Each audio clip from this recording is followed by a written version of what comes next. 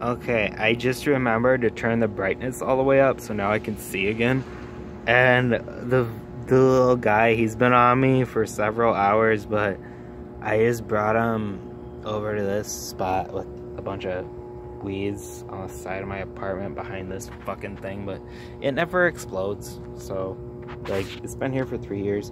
Some motherfucker even puts their head key here, or someone who used to live here put it there, because there isn't a key inside of it. But, like, see, he jumped off of me and he landed on here, and now he's crawling around on it. I hope he's happy. See, he's right there. I hope he can eat off of that, and he is crawling on it, and he's moving a lot more than he was before, and I just hope he can survive here.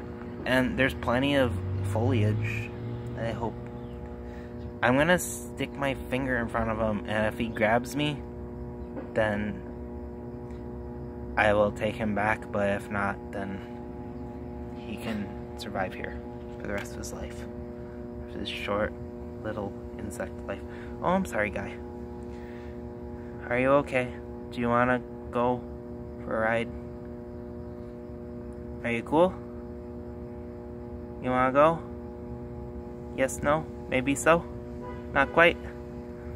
Alright, well, I enjoyed being your friend, little guy, and I hope you can survive and have an enjoyable time for the rest of your life on this shitty, goddamn, fucking bullshit planet.